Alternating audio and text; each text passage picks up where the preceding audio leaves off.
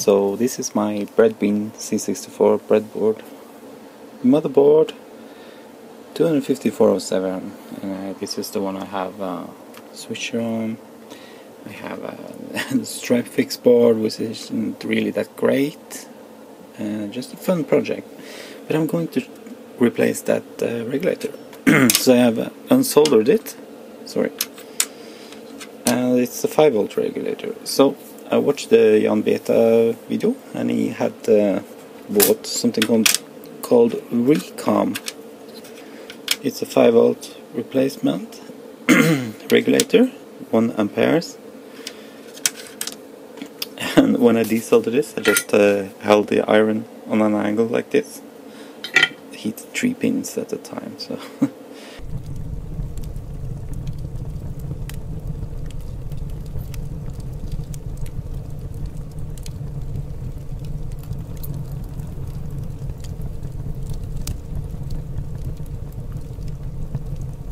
Yeah. This one should be easier.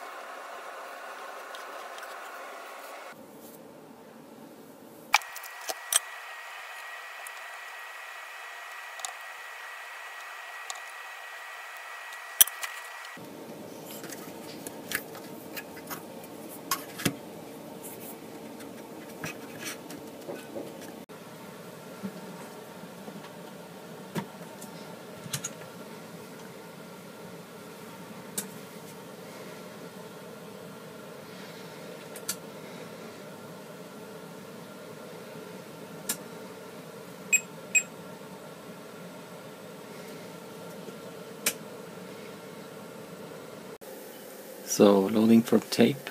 I don't have a SD to EEC on this drive. I have a disk drive, but it's so easy, just attach the tape because I have so many of them.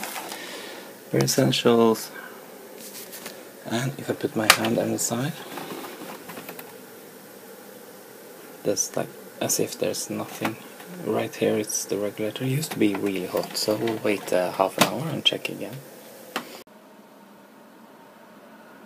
It's break time. So it's been about a half an hour, and if I feel under it, it's maybe lukewarm. It used to be very hot before, so I was watching Jan Beta's video, and I was googling for this heat map or thermal image. I couldn't find it because it's in a PDF. So, and this PDF he has linked here when he's future-proofing his Commodore 64. So here's the document. It's retro computing. It's in German, and I don't understand all German, so just some words because they look like Norwegian. So in here you can see these regulators. There are some chapters on it, and ström. This is current, varying rung. I'm not sure what it is. Life prolonging, probably. So, and then you can see the original computer is 5 watt on 9 volt, and then 4 and 25 on. So yeah, I had to look it up. So this means after reconstruction. So you can see the wattage drops by half or something like that. So really interesting. So, and it also takes temperature measurements. So, but the interesting thing here is these thermal images. So, and I was thinking, is really this the same board? Look here, you have 8 RAM chips, and here it looks like you have only 2. Well, actually, he does a trick here.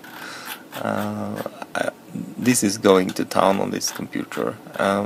Like here, for example, I think he replaces 2 rooms into 1 or something, and then this is the regulator. It goes into RECOM like I have done, and then later you can see yeah, here's the RAM.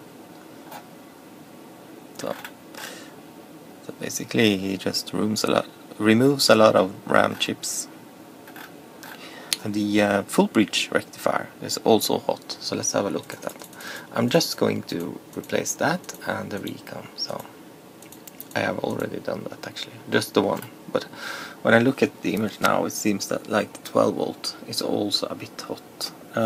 The 5 volt is also hot, but it doesn't look that hot. It's because you have a heatsink, so it's spread out on a larger area, so the total power dissipation is higher than what it looks like.